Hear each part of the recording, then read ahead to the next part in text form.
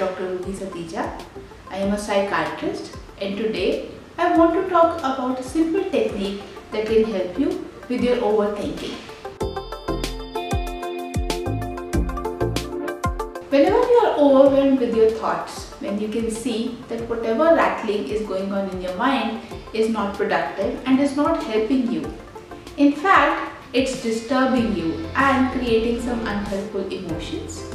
This is a technique that you can use in the moment to make yourself feel lighter, better, and come out of that train of thoughts. The technique itself is called STOP technique. S-T-O-P, 4 steps to it. S means stop doing whatever you are doing in that moment.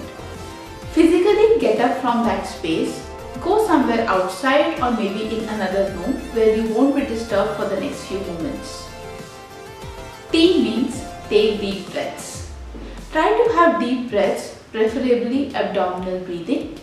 Inhale from your nose, exhale from your mouth, and take a few deep breaths till the time you start feeling a bit relaxed.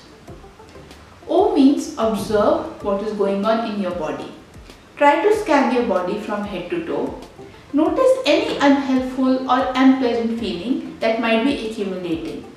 Maybe some heaviness in the chest, maybe you feel difficulty in breathing, some choking. Some people complain about heaviness in the neck or back.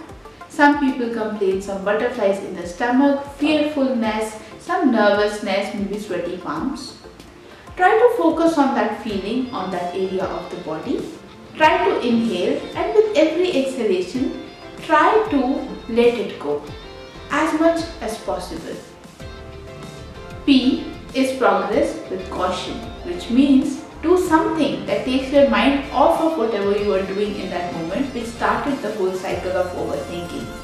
Maybe listen to some good music, watch something interesting, go for a walk, spend some time in nature that can get you out of this rut.